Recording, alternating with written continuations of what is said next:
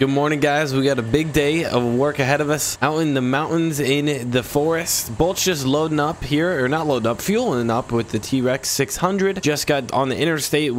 This is about 5 hours north of where our farm is, Central California. Me and Bolt are going to help out or try and make a snowmobile club. And the first thing we got to do is actually make trails so people come up, donate to the club, be a part of the club. So what we are doing first is, this is like an old forest that used to be used for like logging. It's not anymore. It's kind of like a national forest, and we got permits to build snowmobile trails through it. So we're gonna start. I'm kind of just roughing it here. I have some of it planned out, but I want to go over the river a few times, over the bridges. That would be cool. But mostly what I want to do is connect. So these are actually roads. These will be pretty much plowed out. So if, say, people want to bring their campers up and stay in this spot here or this spot, they can. But then you actually, these aren't trails, these are roads. So then we'll make trails from the roads. The snowmobiles can still go on the roads, of course, when there's a little bit of snow, but primarily those will be plowed out. But we got to make our own trails, forge our own trails. But I think we have the equipment for it. I think we should be able to make it. These are going to eat up some trees. There are some big trees in there, but I think we'll do good. I think we'll do really good. So Bolt brought his F-450 with it. I think, yeah, he's just fueling up the T-Rex.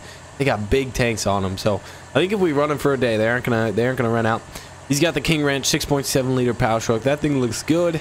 Even as a plow mount. So once we get some snow up in these mountains, that'll be nice. And then I brought my Denali, so things are good here. The Denali is actually squatting quite a bit for being where the T-Rex is, but it's just a lot of weight. But look at the King Ranch, man. The Ford looks good. Bolt, you're squatting a little bit too, but not as bad. Like if you look here. I know. I don't see anything. No, look here, man. Anymore, your flatbed would be rubbing on your back tires here. It's kind of hard to tell though with a flatbed. How is it built? You think so? It wouldn't. Yep. Detach. Let's see. Detach. I'm curious. Release springs.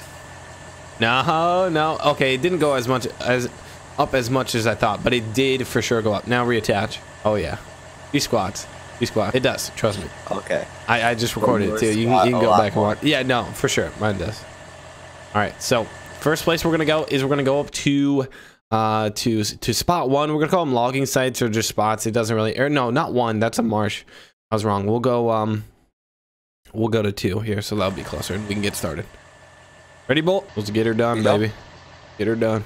All right, so Bolt's going to lead the way. He knows this place pretty good. Bolt is a really good snowmobile rider. And we kind of came up with this idea of making a... We heard about this. We heard that the national park wanted to make a snowmobile trail through here for like funding. And there's not a lot of snowmobile trails. So we're going to be kind of almost the pioneers in building it. And hopefully come this winter, we at least have some of it constructed. Again, we have to have so many safety precautions, signs, barriers, telling snowmobilers where to go, where not to go. There's probably going to be a lot of dangers we're going to run through, but we got to be the ones to put down the signs. So we're climbing up here. Again, this is not a trail for snowmobiles. Obviously, there'll be snow off the sides, but we will have these plowed. So snowmobilers, there is like no hotel. This is out in the deep. Now, you can stay in a hotel and drive up here in the morning up to the mountain, but what we want to do is have it where guys bring out their campers, their pull behinds, whatever they want to bring out, mostly just pull behinds and their snowmobiles, and then just stay in a site like this. So we were just going to rent out these sites to kind of fund some of the national forest and like the wildlife prevention and everything. So have some of that money go back into the club and back to the forest. So hopefully this will be a good thing. I know we're taking down trees, but essentially taking down these trees will maybe grow more and offer some more funding for the national forest. So Bolt, you got your compass out, you know where to go? Yep. Okay, so we're gonna head kind of southeast, kind of point it, make sure my map's good. Point it through here. It's gonna get a bit hilly. Let's try and keep it too wide and just let these guys eat, start high, and then make sure we get those stumps. We cannot forget the stumps. That could be really bad come winter time. You ever hit a stump on a snowmobile? No. Me neither, but I'm sure you don't want to. No. That would not be fun. So just go ahead, try and make it, yeah, about too wide is perfect right here, and we'll just, if a tree's in front of you, just go ahead, hit it, And we'll do a little bit of traversing, a little bit of left right turns depending on the landscape. If there's a really steep hill and we need to maybe make a zigzag down it instead of going straight down the hill, kind of see how that plays out. All right guys, so we just punched through. We found the road over here to site 3, or like logging site 3. So we made it from 2 to 3. It was a long trip, and it was a pretty fun one too. There were times where we had to evade a cliff or like go up a spine of a peak almost. So those will be fun to hit on snowmobiles. We're trying to make it fun on snowmobiles, safe, trying to, you know, kind of factor everything in. So we zigzagged all the way through, went like in between a few valleys. There was a pretty cool spot right there. Then up this spine and then took a left onto the road. So cool. Bolt, was it fun? You like it? Yeah. Here, if you want to take a break, cool off. The cabs get kind of hot. You can open up your door there.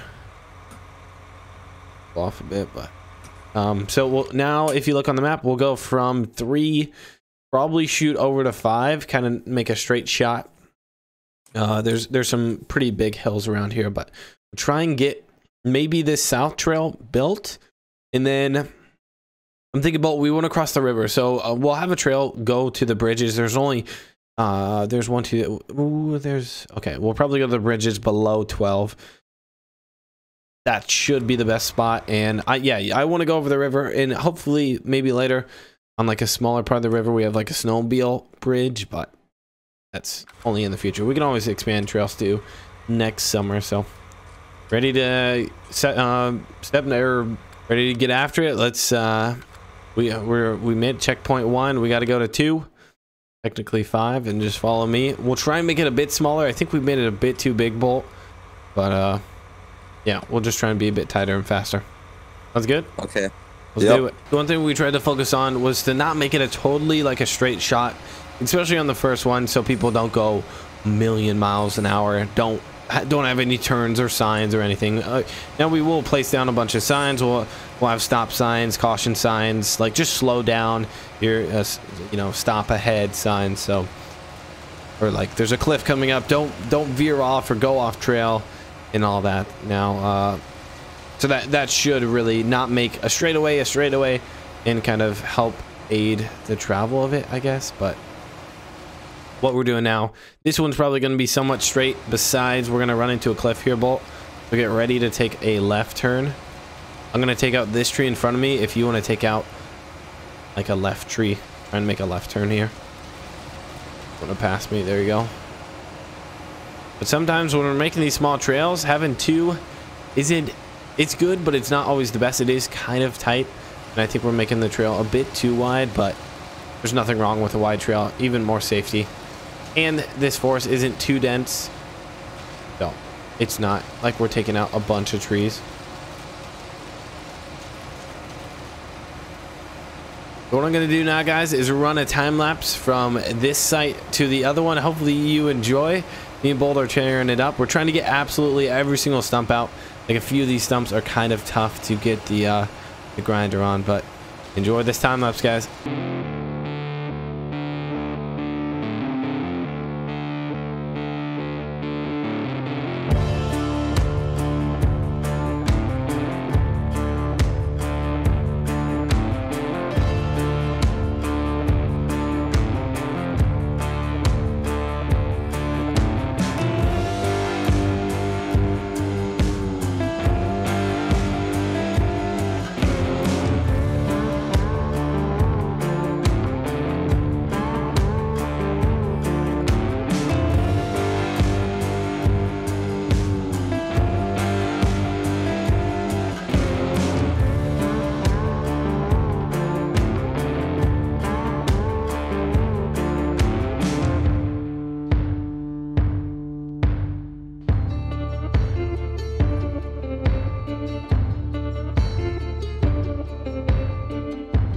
All right, guys, so we just made it to our next site. So if you can kind of see the trail here.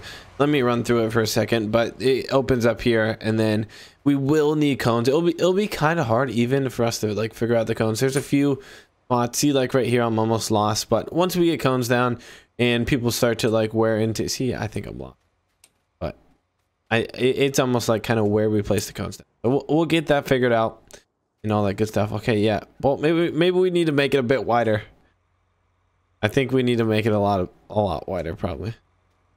Is it not wide enough? It's like, it's just the forest isn't dense enough. You know what I mean? Like once we play, okay, I think this is where we came. But like once we place the trails or the, and if it's too wide, it's almost like boring on a snowmobile too. So we're trying to figure out that. I think once you get snow down, like I said, and the cones down, I think the cones will be big. We'll place barriers on any time you kind of like partially turn in like stop signs and stuff. So I just need some arrows. We need to find some arrows. Looking on Craigslist, Facebook Marketplace for like a place that sells like arrows and stuff, but trying to figure that out. Anyway, we'll just keep going here, and then I'll see you guys in a bit. All right, so we're deep in the forest. We're alone. Bolt had to go back. He had to get back home, and he wasn't going to work all day. The sun is going down. I got about 3-4 hours left. I'm going to try and punch through to 12. It's going to get a bit steep. You can see the map of elevation and terrain change. So I want to head down this valley. We'll do a few kind of windy things. I kind of want to go up here, but we have a bit of work left in us. Fuel tank is about a third left. Now that should be plenty for what we have left. But guys, we have been just destroying it, taking out all these trails. So I think we're going to be happy with it, and I can't wait for snow to actually come down. It should be clean. Again, we do need signs, of course. I said that earlier, but things are going good. Now I am alone, like I said, so it will kind of, I think I'll go like a bit slower. It'll just be a bit tougher to go the same speed with two people, but that way I'm making sure I'm not making it too big. But there are times where I think we made it too small, and we might get lost when we put down the signs. But honestly, once the signs are down, I don't think you can really miss the trail or like mess it up. So that's what I'm pretty happy about. But hopefully you guys enjoyed that time lapse too. And then I want to make this place like all snow adventure, starting with this trail, and then maybe a more formal campsites that we make on these sites right here.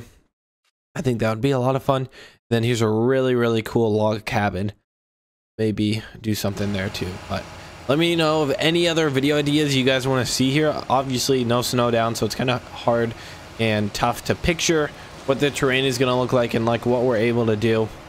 But this region gets a lot of snow, and then there's a river, so there's not too many crazy features around here, but just a lot of change in elevation. I think will be a lot of fun, and we'll make fun trails through the mountains. And then I want to make some like metal spots where you can hit some powder, go off on the side of the trail too. So I kind of got to think about that as I start punching through. Now, for those who haven't used the T-Rex 600, these things are a beast. Now, it is like preferred that I use this. Now, I could use something a little more realistic where the tree doesn't like completely disappear. And that would take a lot more time. And actually mowing down like miles and miles of trail would take a really long time. So that's why we're using this. It's somewhat realistic in the fact that like it's grinding it. It's a big machine. It actually, it's not just like a little stump grinder that takes away a little tree. So we'll see. And then I want to get some we have to get groomers too. So once the snow falls, I'm sure you guys are thinking like, Spencer, how are you gonna, you have to groom a trail, you have to make a base on a trail, pack it down. So we'll get groomers on here. Or for those who know, piston bullies. We'll get large piston bullies that you might see on a ski hill or snowmobile trail, or if you do what is it, cross country skiing. I know they use those for there too. Anywhere you groom snow, you'll need a big groomer. So pretty much those will just have a plow or a shovel on the front that will level out the trail, and then they'll have the tracks like weigh it down. Big tracks like this, actually a lot wider of tracks than this T-Rex. And then in the end there's like this groomer thing. It's almost like a planter. It makes like little rows so that the trail just lasts longer and stuff, and it just grooms it really nice. There's the trail, guys, looking really good. Well, and even in the snow time, we can next season, the season after that, if we have to make any changes, which of course we'll need to like better a trail, or there's like a safety corner that needs touched up, we can always do that. All right, so right now I'm heading through this like valley.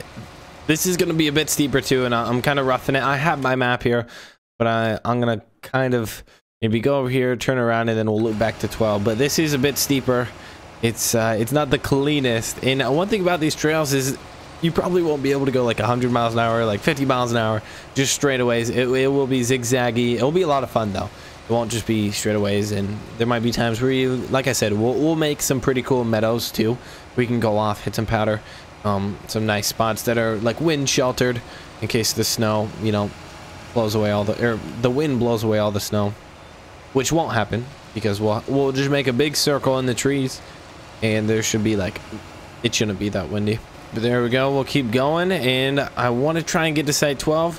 But I think that's going to wrap up today's episode, guys. We will finish a lot of it off camera. Just don't want to make the video too long for you guys get kind of what we're doing. And I'm excited to show you guys the finished product. Once we get the signs down and snow finally falls, we'll get out here, do some camping, and get kind of like the business setup side of it too. But for the first season, I'll probably only bring out friends and family, and we'll kind of figure out the trail system, figure out everything and the campsites, and then we'll start to run it as a business. So hopefully you guys did enjoy. Thank you so much for watching. Again, any feedback that we can do on this mountain, it will be primarily like snowmobiling, and you can bring anything with tracks. I mean, almost we can have like four-wheeling in like the fall time and stuff, but I'll kind of figure that out. But any other ideas, please let me know. Maybe for like the camping side of it, please let me know in the comments. Subscribe, like, comment, all that good stuff, and I'll see you all in the next one.